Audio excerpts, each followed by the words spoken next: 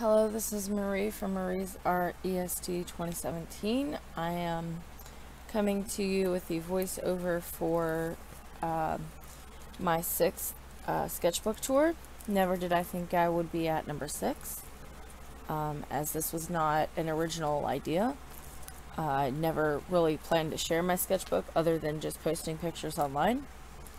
The start of this video is a mermaid that I drew as practice for a mermaid, which this year was my first mermaid.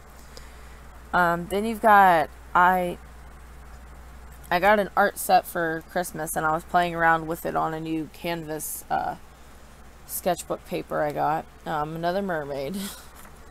This is supposed to be some roses with some crystals, although the crystals don't really look that well. Then you've got a hand with a lotus flower and strength. The strength is meant to be kind of like a tattoo. It doesn't really look like that, but that's what it's meant to be. Then you've got a lotus flower, a rose, and another rose that I was playing around with, testing out some new pens, seeing how their colors are and things. Then I've got a step-by-step of drawing of a lotus flower that was actually in my bullet journal that I took out.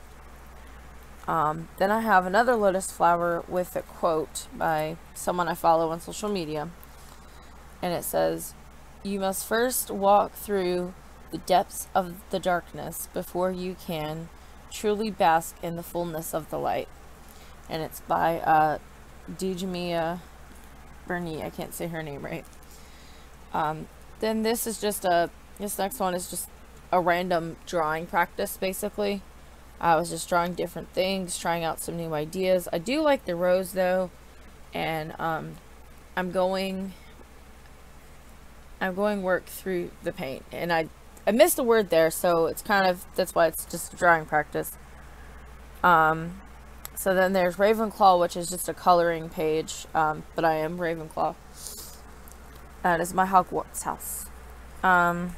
This next one is World of Warcraft. It's the Horde symbol, kind of in a different style, Mandela-wise.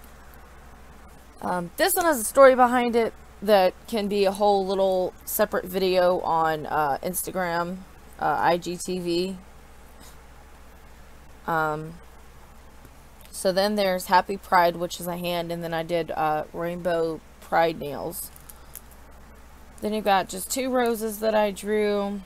This one is actually in my June bullet journal video. It's a thing I found on Pinterest. Then there's an art skills page, just practicing with shading.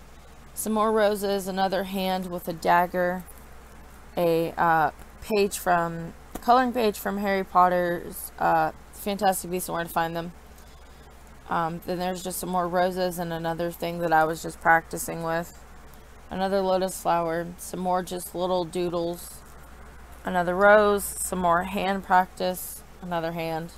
If you can't tell, hands are what I'm focusing on, working on for 2020.